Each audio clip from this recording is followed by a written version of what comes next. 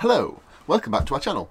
This week we're going to talk about Hab Checks and find out if this is the most expensive sticker in the world.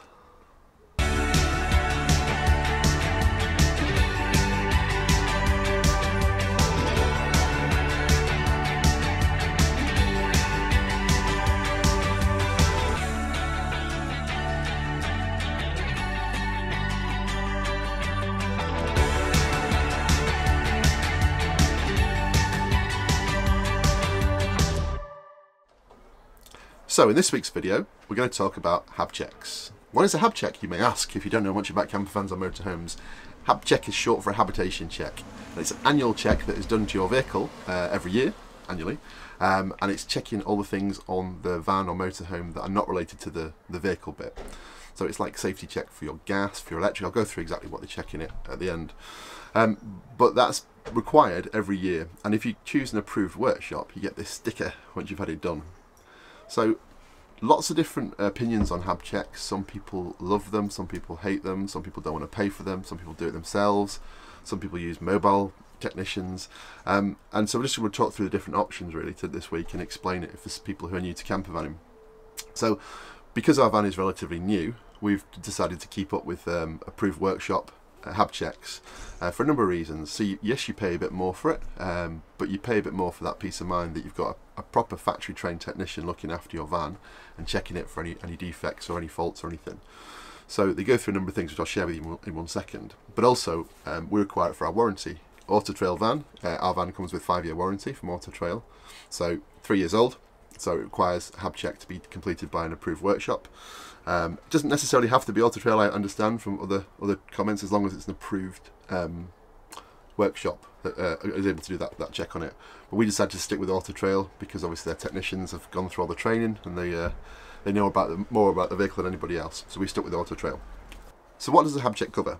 Well, nice and straightforward. It's a full tick list they go through, like a very comprehensive sort of check and inspection. They check your battery, which is that one I've got there, on a piece of paper separately. They go through the underbody, they check the electrical system, they check the gas system, the water system, the bodywork, ventilation, and fire and safety as well. So they check your smoke detector, all the other things, fire extinguisher, etc. And inside, they give you work that was required on the vehicle. We had a one spotlight replaced on our van at the back. One of the reading lights went on the last trip, so they picked that up on the Hab Check and they replaced it for us under warranty, which is fantastic. Another reason why we stick with the approved workshop, an Auto Trail approved workshop. They check things like the windows, the locks, if the gas works, etc. And then at the end, this is the all important one for a lot of people who have concerns with motorhomes and campervans. They do a damp report. So they check your vehicle for damp, obviously, which is quite concerning if you've got damp in a motorhome or campervan. Campervans are less susceptible to damp just because they're a sealed van unit, pretty much. Ours is slightly different because it's got the pop top. But again, this year, no readings to record, which is fantastic, which means it's below the level to even pick anything up. So again, that's the other reason why we have that done. The other reason, obviously, having it done by an approved workshop, it will hopefully help for the resale value of the vehicle when we come to change it. So obviously you can keep all these records and keep proof. So is it worth sticking with a workshop or doing it yourself or a mobile technician? Well, I'm okay. I can do most DIY things around the home and the van. I'm relatively competent, but I don't know a great deal about gas and electricity, and I certainly don't know enough to be able to certify that my van is safe. I'm not qualified or passed any tests or anything like that. So for me, and certainly for Caroline, peace of mind is really important. So making sure that the van is checked by a properly qualified technician, and that's one of the reasons why we use an approved workshop. There's people that come out and do it on your drive, mobile technicians, and I think that's probably slightly cheaper, but again, you don't know if they're trained, they're factory trained, or technicians are trained in terms of your vehicle. So for us, it makes sense to stick with an Auto Trail workshop and make sure we've got the technicians working on our vehicle.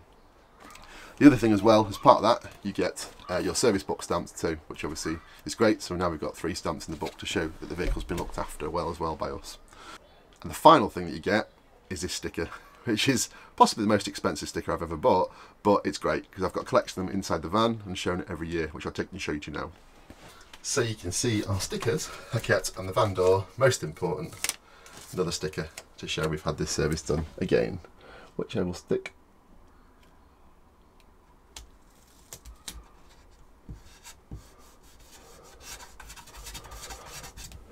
just there.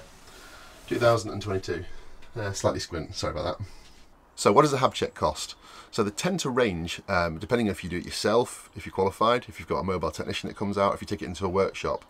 Workshop prices we've seen range from sort of between £200 to £500 in that sort of ballpark. It depends on the type of van you've got and where you take it to, obviously, as well, and the brand. It seems to vary with the brand. Some brands are more expensive than others. So if you're looking to buy a camper van or a motorhome, just factor that in as well. You need a Hab Check every year, so every year on a Hab Check, and obviously that's on top of the vehicle servicing as well. We did need to service this year in our van because it was serviced last year and it's got a 2-year service interval on it. But this year it's due its MOT as well. So MOT, Hab Check and service, just factor those costs in as well when you're buying.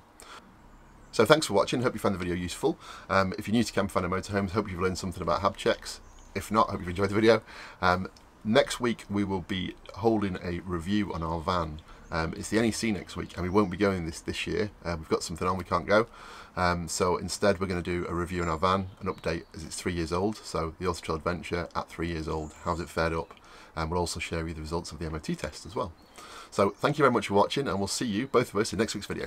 Bye!